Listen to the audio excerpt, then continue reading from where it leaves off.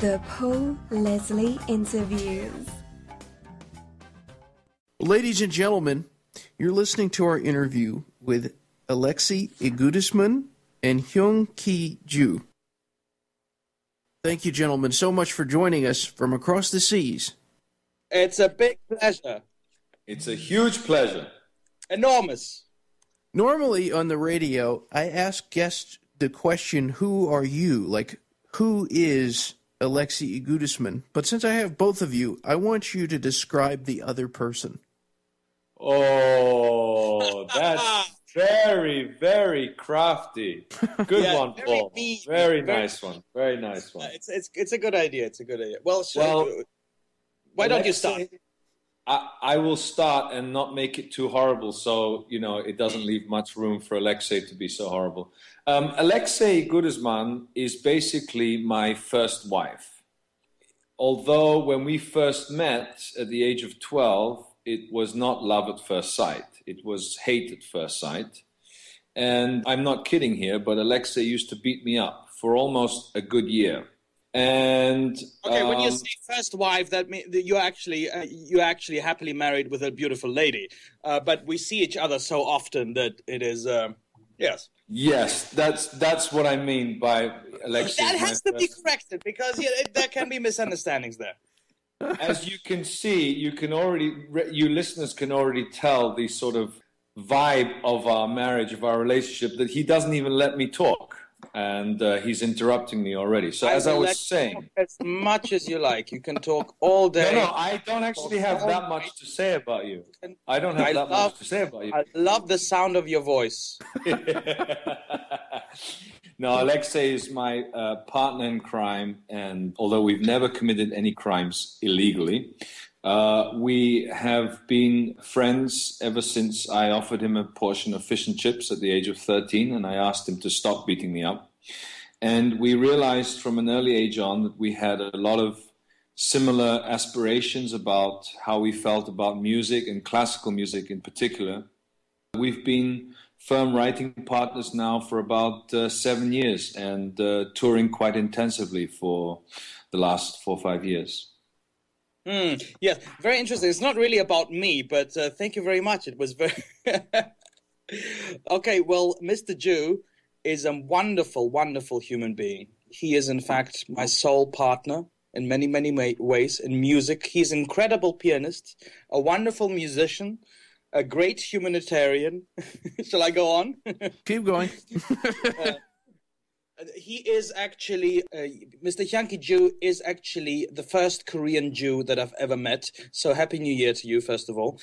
Basically, thank you very much. Yeah, indeed.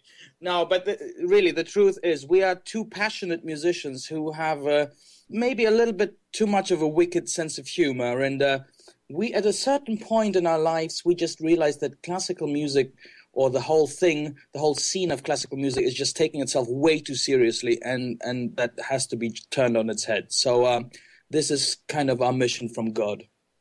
I wanted to ask first, Mr. Joo, tell me about Yes. the early music that you listened to.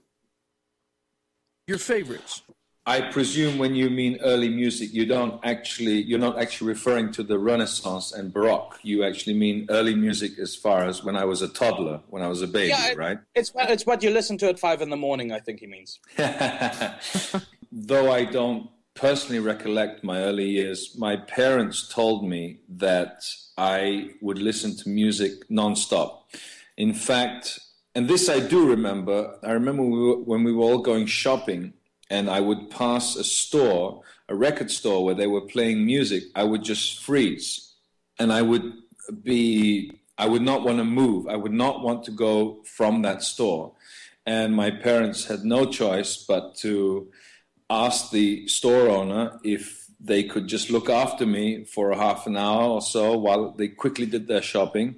And I just stayed in that store, and I just listened to everything. And I would ask them, put this on, put that on. And I guess they would rather not have a 5-year-old crying. So I listened to everything, really everything, from jazz, pop, classical. I loved it all. And what about you, Mr. Igudesman? What were you listening to? Britney Spears, No, just kidding. I do appreciate some of her songs. I was very eclectic in my listening, or always since I'm a kid. Also, I always used to love. Of course, I loved the classical, the classical music, classics, so to speak, from Mozart to Beethoven. But pretty early on, I was fascinated by Queen, by Pink Floyd, by many great pop musicians, also jazz, world music, every type of music. And for me, and I think for us, there's only good and great music, really. I mean, we really appreciate all music that is good of quality to us, of course. It's a personal taste. But I think that's kind of the name of the game for us in our shows as well. It's based on classical music, but we do have always, we like to mix it up in I wouldn't call it crossover because that has such a negative side. It sounds a little bit too negative these days because it sounds like it's popularized. But I think we just love to cross the genres in order to see the similarities between the different genres. So that's part of the excitement for us. So tell me about the first time that you guys came together, and I mean musically. Was it... I didn't mean it like that, but when you guys came together musically, did you guys feel like, yeah, we've got something? Yeah, well, first of all, we felt like we've got a headache because we used to beat each other up, just like Hyung-ki said. But of course, after a while, we really realized that we have something special together because of the mix of the styles, but also because of our love for theater and for comedy. Isn't that right? Absolutely. Absolutely. We went to a school called the Igudesman School in England. And so we, of course, grew up a lot with British comedy. And but, of course, we were watching the great American comedians as well. And like Aleksey said, we had a fantastic drama teacher at the Igudesman School. His name was Kevin Jones. And he was really great. He opened us to a whole other world, and he took us to the theater, and we saw plays, and we also did plays at school. Aleksey was in Beckett's Waiting for Godot. I was in Ballad of the Sad Cafe, and I was Godot. Yes, I think those years that were really formative, and much of the inspiration from that time still lasts today. I mean, there are even some things in our present show, A Little Nightmare Music, that are just almost direct transcripts of what we did already back then in our teenage years. Well, tell everybody a little more about that, the A Little Nightmare Music show that you guys do. Well, the thing is, it's very difficult to describe without seeing it. I mean, we sometimes like to call it Mozart meets Monty Python.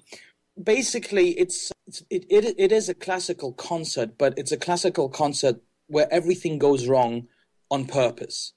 And hence the title Nightmare. Exactly, yeah. And you don't need to have any kind of knowledge of classical music beforehand. It's a funny show. We are actually funny on stage. I'm sorry. Anyway, but basically we love things going wrong, and we've noticed actually that very often in concert halls when you go to a classical performance or any kind of performance really, when something goes wrong, this is when the audience really starts to listen. Suddenly a mobile phone rings and people are flabbergasted and appalled, but people are actually awake for once. So we planned a whole lot of things that may or may not go wrong into the show. And we cannot actually say too many things, otherwise, you wouldn't be so surprised when you go and see it. I see.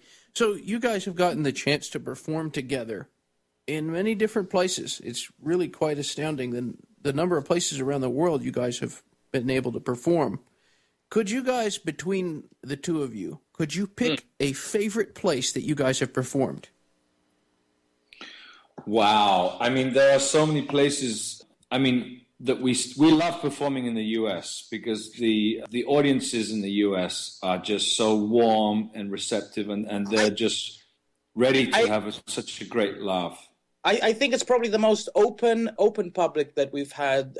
We've got a great public everywhere, but in the U.S., and we had, I have to say, the U.S., the New York performance we had last year at the 92nd Street Y was just amazing. I mean, the audience, it was screaming with laughter, but next second it was so quiet and listening to every single note that we were playing. So I Because think what happens in our show is, though it's filled with all kinds of, for want of a better word, jokes, let's say, there is also music that's seriously played. And one thing that's very important for people that may not have seen us live or seen us on YouTube is that we're not making fun of the music. We're having fun with the music. And this is a very, very important distinction for us. And we noticed that, for example, a lot of the audiences that come to our show, I mean, first of all, people have to realize that, just like you said, our show is really open to anybody. We have had kids at our show. We've had people, we've had 3 generations. We've had grandmother, mother, and daughter. Several times. We have photos to prove it, actually. The granddaughter, the mother, and the grandmother. We haven't had a great-grandmother there yet. So no, not yet. But we've also have people who are classical music connoisseurs, and we also have people who've never even heard of classical music or have never even walked into a concert hall. And so it's a very exciting mix. And wherever we've played in the world, it's always going to be very different. Actually, it differs from city to city. It's hard to generalize. It's hard to even pinpoint and say an audience from a particular country reacts in such a way, because you just go to the next town an hour away and it's already very different. And that's great for us, because we love to try and fit in, so to speak. We love to try and react to what we're feeling from the audience and seeing where they're going and what they're laughing at. So that turns us on. Mr. Joo, I'd like to ask you also about the album that you recorded with Billy Joel. Yes. Tell us about that experience. I mean, any experience that Aleksey and I have outside of all our projects and shows as Igudesman Joo is only gives us more inspiration for what we do. Obviously, working with a musician that's as wonderful as Billy, and he's so open. And actually, the great thing about working with Billy is that he has a fantastic sense of humor, and he's absolutely madly in love with classical music. So I guess that's why we both got along.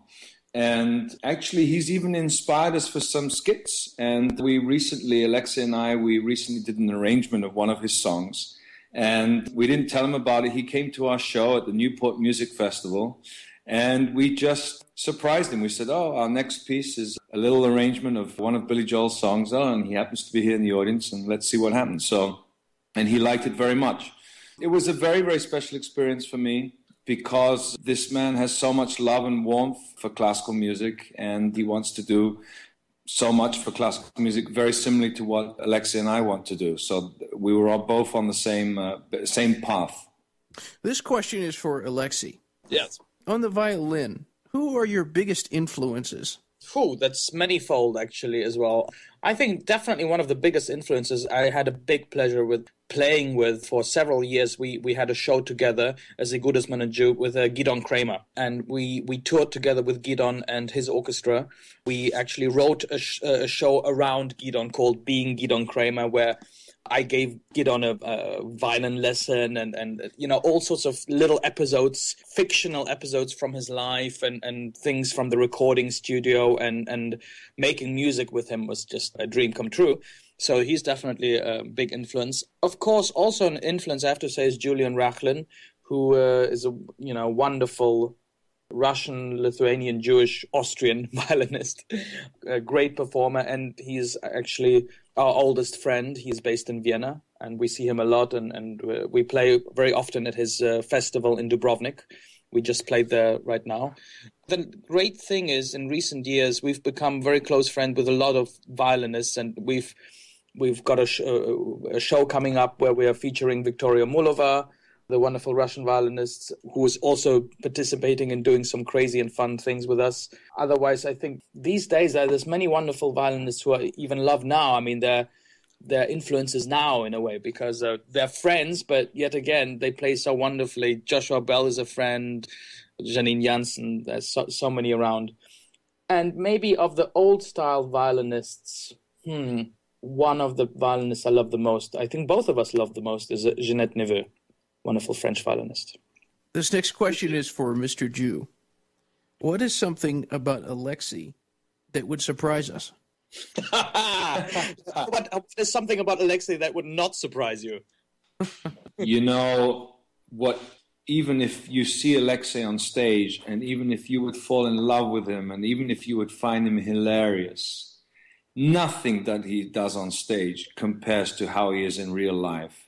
This man is scarily funny in real life if he doesn't realize that anyone is watching him. So that's my answer to that. You'd have to see me. I'm on radio. I don't look so good. Well, I think you know which question is coming next for Aleksey. Yes. What's something about Mr. Joo that would surprise us? Well, yes. Well, many things. Go for it. Don't hold back. Go for it. Well, I don't know. I mean, I think that what might surprise you is that he is the world's fastest toothbrusher in the world. I think not many people know that. That is true. But he holds the unofficial world record for two things, actually, for the fastest toothbrushing and for the most amount of different laughs. This man has so many different types of laughs. It's not even funny. In fact, I mean, we're working on a new show called And Now Mozart, hopefully to come out next year. And I hope that he's working on a number right now where he's going to incorporate all these different laughs into one single number. So this number might last a couple of hours. For the last question, this is for both of you. Yes. For anyone who's listening to this broadcast, wherever they are in the world, what would you like to say to all the people who are listening in? Well, we would love to say that you have to, I mean, all of our ranting on is nothing like us being on stage. So the best would be just to come and see us perform or see us on YouTube, actually. That's one of the things that we're really grateful for. I mean, we've been watched now over 25 million times on YouTube, which is extraordinary for us because it just opens so many doors to so many people outside the classical music world. You can see us in the US plenty live. We'll be coming back. We love our fans. We love to sign photographs afterwards. We take pictures. We spend 7 hours afterwards partying with our fans. It's a wild ride. Anything to add, Mr. Joo? No, that's it. You said everything on my list. I was just ticking them along as you said it. Well, let me ask you this then, Mr. Joo. Do you have any words of wisdom, like, and let it be? You know, it's very hard for me to be original because I have to admit that I listened quite recently to your wonderful interview with Jeff Daniels. And I really, really enjoyed that. And he just stole the show in my mind. So I thought that what he had to say at the end of your interview, which was to fall in love with tomorrow, I mean, you can't beat that. So that's just... That. So why don't you just repeat that? Go on, just say the sentence. It's fine. Not everybody... I think one of the things that's kept me sane for many years is something which I came up with, which is that not everyone loves chocolate. I don't know how wise that is, but it's helped me through difficult times. So whenever someone has not been appreciative of anything that I've said or done, I just think, well, not everybody likes chocolate.